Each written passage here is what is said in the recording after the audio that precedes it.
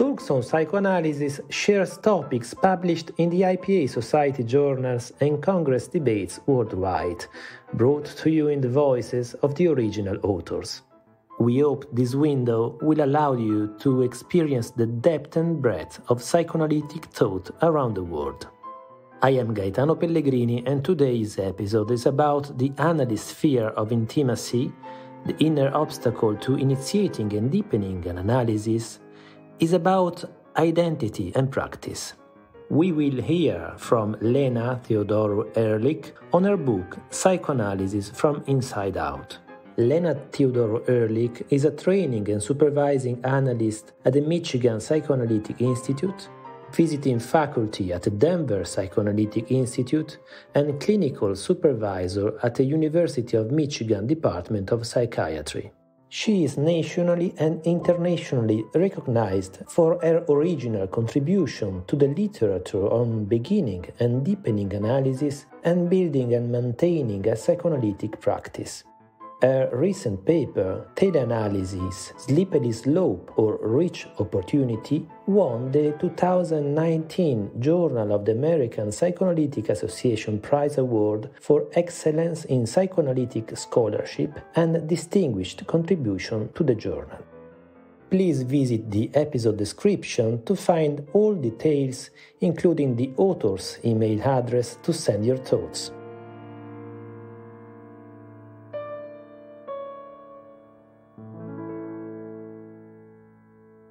This is Lena Theodorou Ehrlich, recording on a snowy day in Ann Arbor, Michigan, in the United States.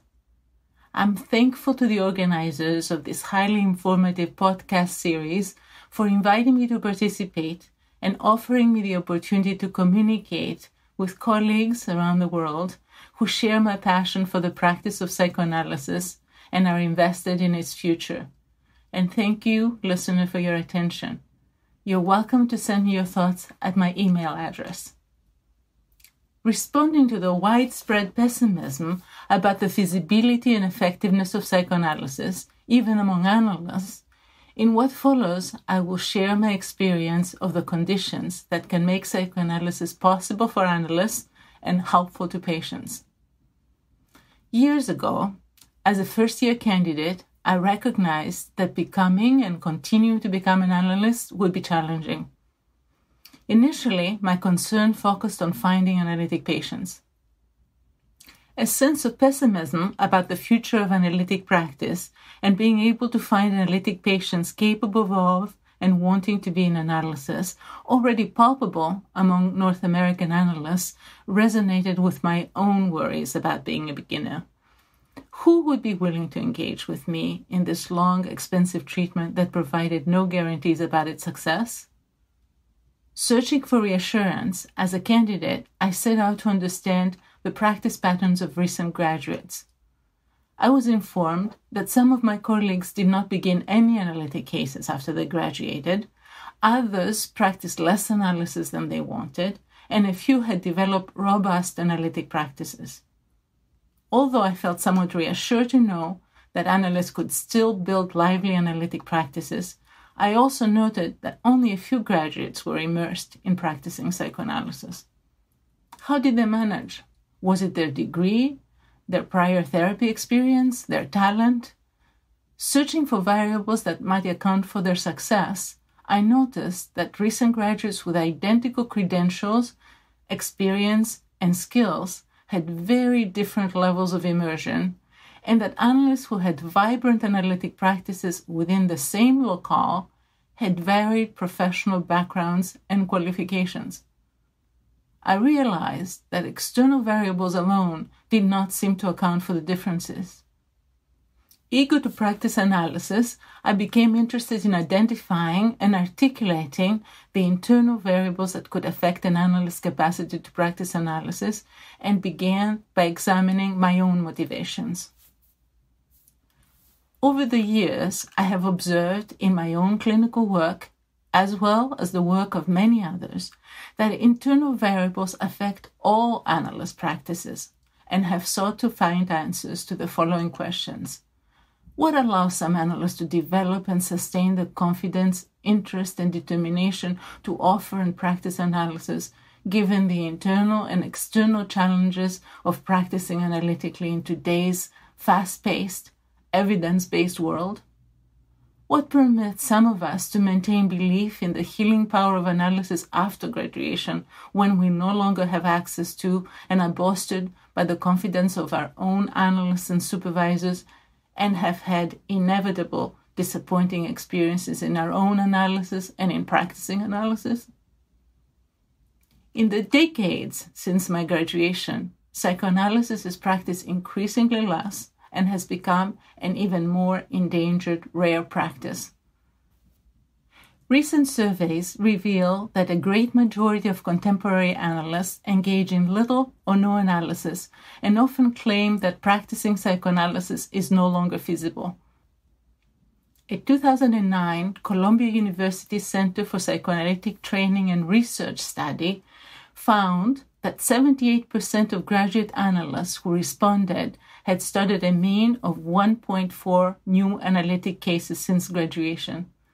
A 2006 study of the American Psychoanalytic Association and studies of postgraduate practice patterns from the Cincinnati and Los Angeles Institutes offer similar patterns of practice.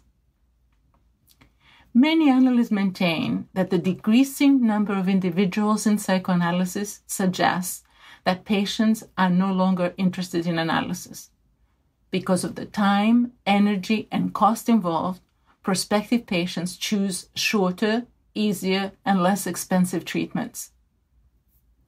Exchanges between analysts in listserv conversations, roundtable discussions, and personal communications discussing the impossibility, impracticality, and unpopularity of analysis also reveal profound discouragement and pessimism about the effectiveness of psychoanalysis in general, and for some explicitly of their ability to be of help. In a 2020 paper reporting on interviews with early career analysts about their professional and personal development after psychoanalytic training, Sherry and her collaborators write, quote, "Disillusionment related to the economic and social reality of practicing psychoanalysis emerges from this study as a stark reality. The study shows how this recent graduates experienced the nationwide unavailability of psychoanalytic patients, a shortage stemming from factors including the lack of insurance reimbursement and a shift in the zeitgeist away from long, immersive treatment approaches to mental health." End quote. My book, Practicing Psychoanalysis from the Inside Out, Developing and Sustaining an Analytic Identity and Practice, represents in part my response to this widespread pessimism about the effectiveness, feasibility, and even the viability of psychoanalysis as a practice. Integrating my understanding of its limitations and potential for misuse, I communicate my clinical and supervisory experience that psychoanalysis is possible and can be beneficial. With detailed clinical examples, I support my claim that psychoanalysis is unique in its potential to transform patients at an emotionally cellular level by helping them access and process unconscious fantasy and trauma. I demonstrate how the psychoanalytic method and relationship continue to offer an unmatched opportunity to encounter the depths and reach of a patient's emotional suffering and to contain, represent, understand, and repair it. I assert that contemporary psychoanalysis offers not only a viable and effective treatment for emotional conflict or trauma, but further claim that when practiced competently and ethically, has now an ever wider reaching and greater healing potential than ever before. This is because more than a century of experience behind or near the couch has led analysts to a deeper, more nuanced understanding of human suffering and how to be of better help. Studying unconscious conflict, narcissism, object relations, attachment, dissociation, mentalization, unrepresented states, and trauma, among many others, and mining the riches of the analyst countertransferences and projective identifications has led us to a better appreciation of the complexity of the human mind and the analytic relationship, and to more subtle, effective ways of helping our patients. Having sustained a robust clinical and supervisory practice for 30 years, I share my understanding how analysts can find and nurture our capacity to practice analytically and effectively engage patients and deepen that engagement.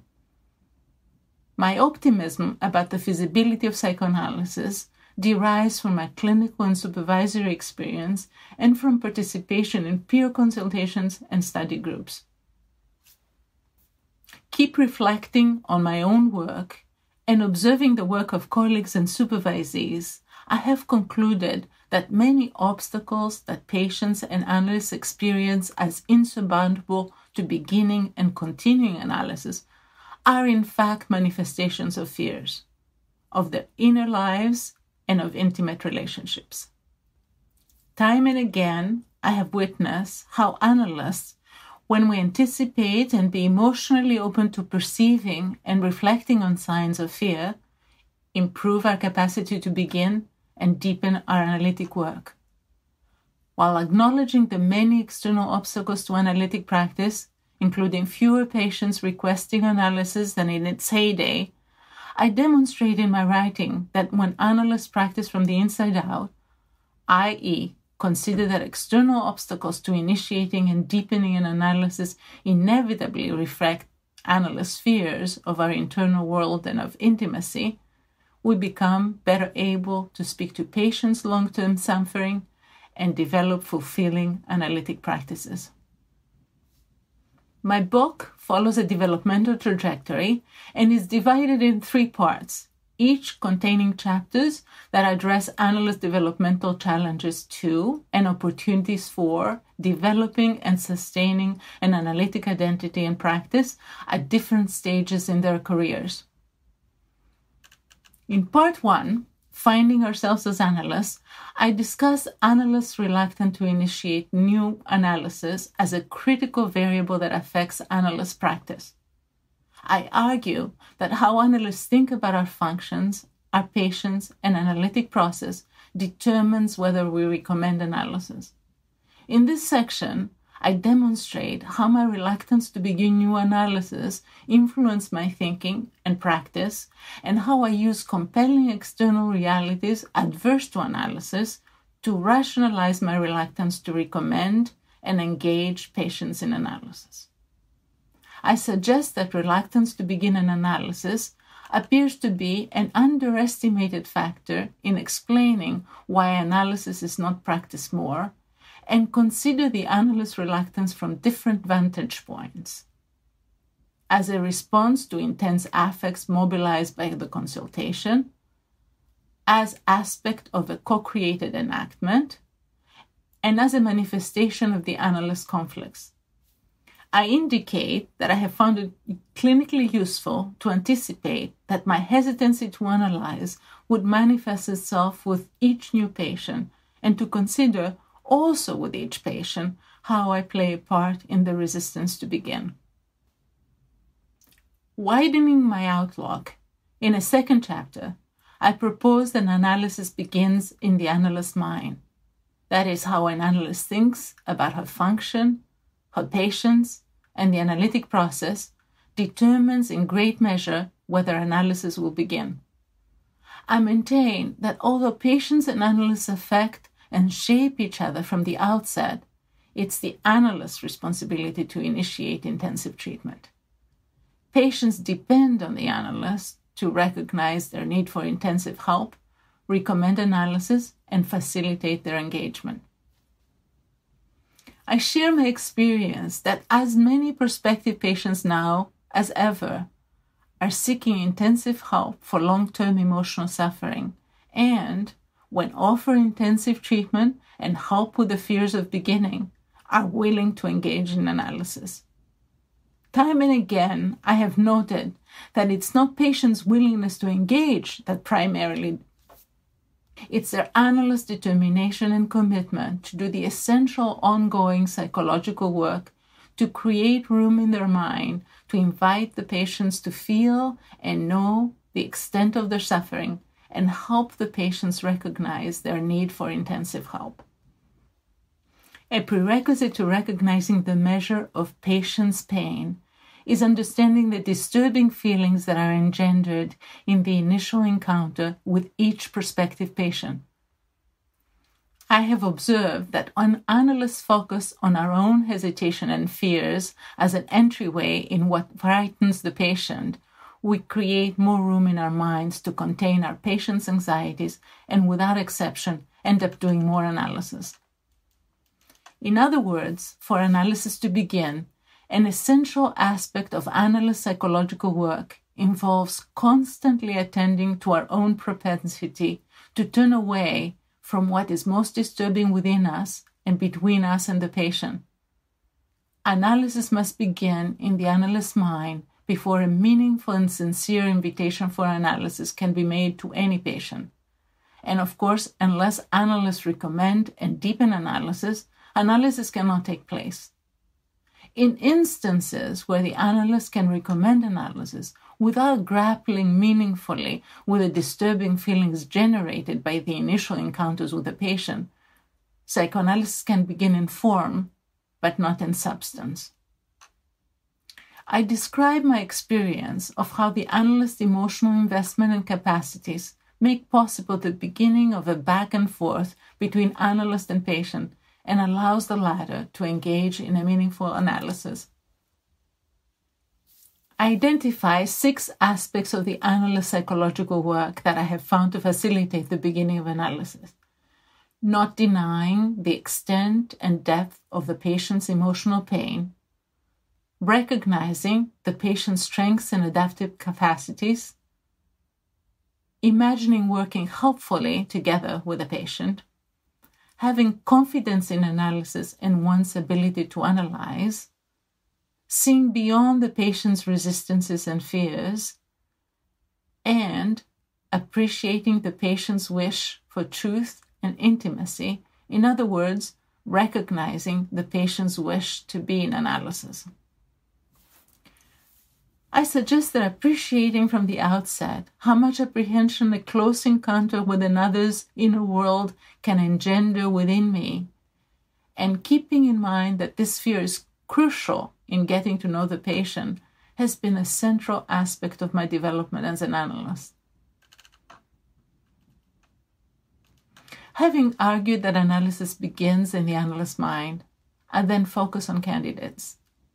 In response to surveys indicating that candidates have difficulty finding control cases and maintaining immersion, and that graduate analysts have similar difficulties, I suggest that psychoanalytic training doesn't prepare candidates well enough to find patients and practice analysis while in training, and, for most, after graduation. While the external challenges during training can indeed be formidable, I argue that it's by identifying and making use of the internal challenges to finding cases that a candidate can develop the analytic mind necessary, the identity, approach, and skills, not only to graduate, but to be able to practice clinical psychoanalysis post-graduation. Noting that the use of countertransference is central to any helpful analysis, I propose that we help candidates recognize the value of identifying and making use of transference-countertransference dynamics as they consider an individual potential patient and as they search for control cases in general. Candidates expressed many concerns about finding cases, such as, is the patient suitable? Is the analysis practically feasible? Will the case fulfill graduation requirements? I offer several detailed examples illustrate my observation that when we help candidates frame their concern about external obstacles to analysis as possible signs of countertransferential fears, and view them as windows into the patient's mind and difficulties, candidates are more likely to find patients and engage them. In part 2, developing the capacity to deepen in analysis, I focus on the development of the analyst's capacity to facilitate the deepening of the analytic process.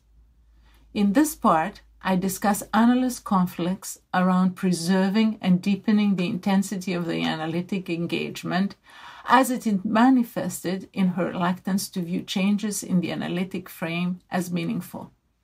More specifically, I propose that no matter how compelling the external obstacles, I find it useful to consider any request for modification of the external frame, the customary way that a patient and I work, as evidence of, at least in part, the patient's anxiety and conflicts.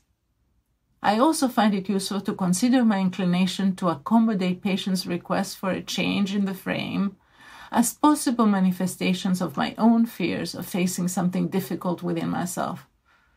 With a detailed clinical example, I demonstrate how my continued scrutiny of my reluctance to maintain the analytic frame in terms of frequency and fees allowed me to continue an analysis and deepen the analytic process.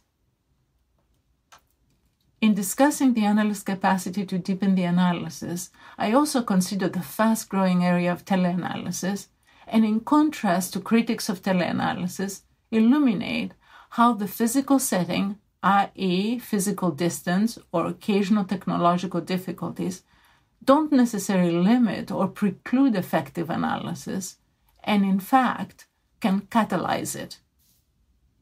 Comparing analytic process from in-person sessions and teleanalysis, I have found that analysts' emotional engagement and working affectively closely to patients is more consequential than physical distance.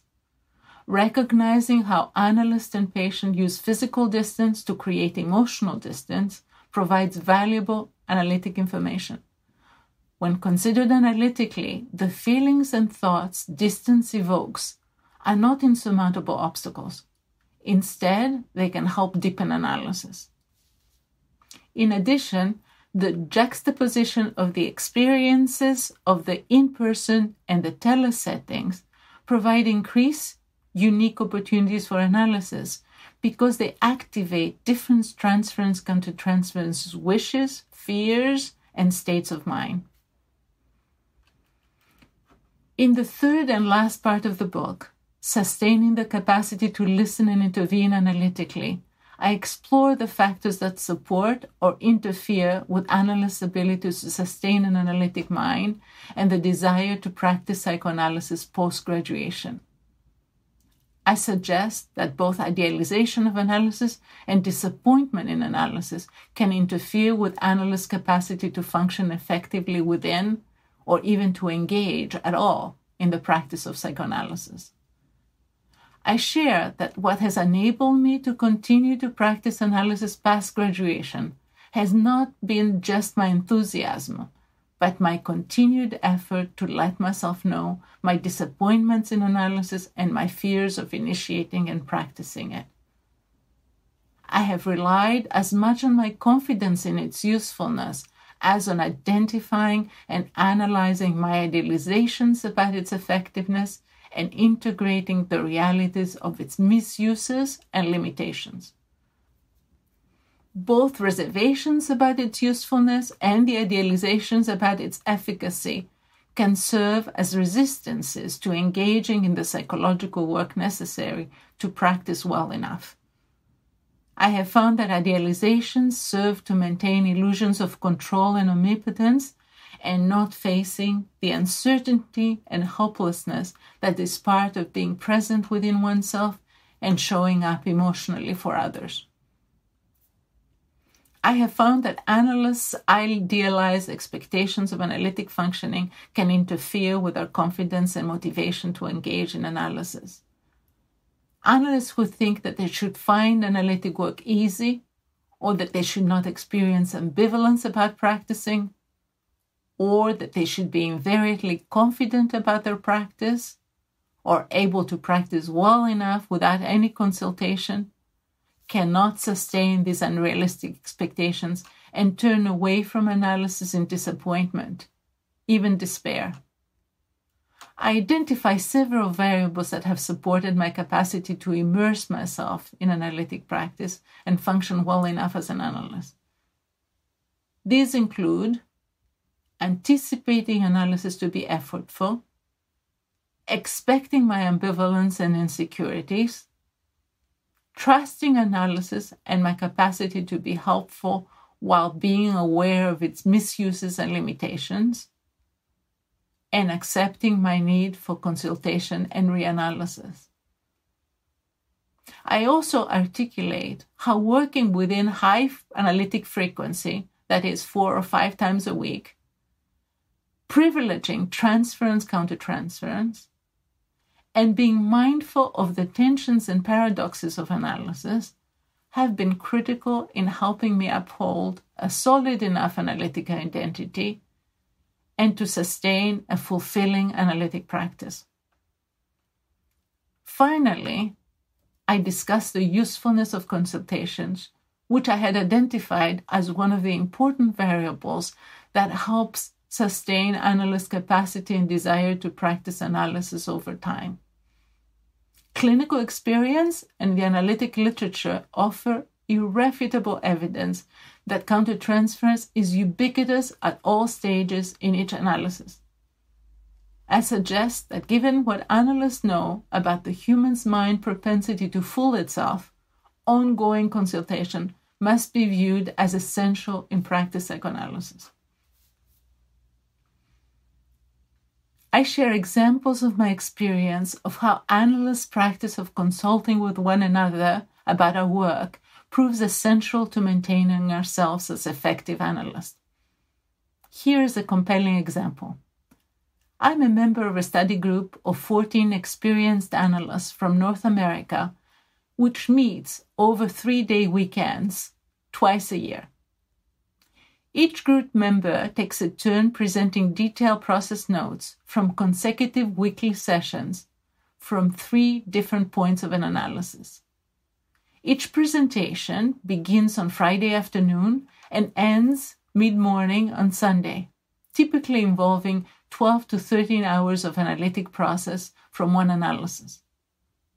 As a member of this group, I have listened to more than 30 presentations. Inevitably, by Saturday afternoon, if not earlier, how each presenter's countertransferences limit the analysis have become evident to the group and most of the time to the presenter. Time and again, these presentations reveal that despite years of experience, skill, and confidence, each of us is subject to manifestations of our unconscious. My participation in this group supports my conviction about the omnipresence of the analyst's resistances to analysis. It also increases my appreciation of the benefits of ongoing consultation in better understanding how ever-present resistances affect our functioning, as well as their specific meaning in terms of the patient's and our own psychology.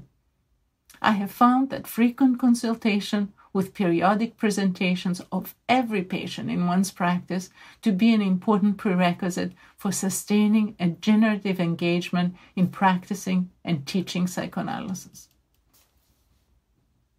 In an era when many people within and outside psychoanalysis have lost faith in its usefulness and feasibility, this book is distinctive in offering an optimistic view of the effectiveness of psychoanalysis and of analysts' capacity to maintain a satisfying psychoanalytic practice. Thank you very much for listening.